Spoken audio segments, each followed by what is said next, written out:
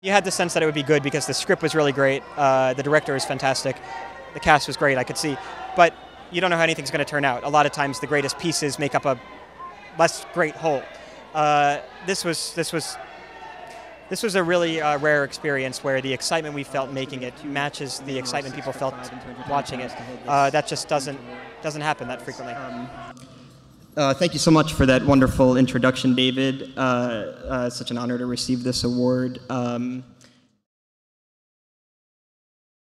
We both come from, a somewhat like affluent background, and but where we differ is huge. They were very much interested in preserving their family legacy and their family dynasty and going into business and representing and going to Harvard and graduating and all that stuff.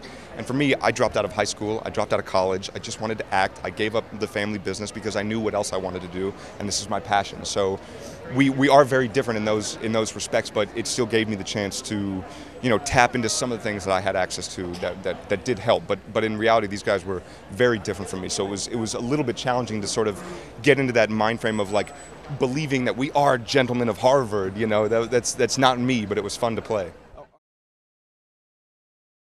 When I walked onto set and was a part of such a young, talented, vivacious cast, it was so surreal. And, they were all boys, and they took me in, and they all became my older brothers that I am in love with, which is kind of creepy.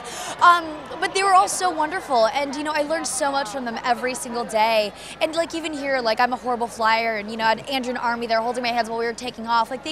We've really gelled together, because the special thing is, even on days that, we all weren't working, Armie would come to set, Josh would come to set, Max would come to set. So I think that's what's really different is we actually became friends and we got to know each other, and that's a big difference.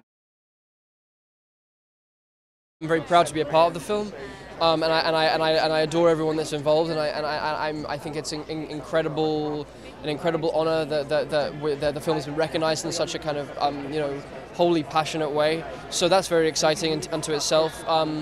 Yeah, it's a very, very lovely time. Very lovely.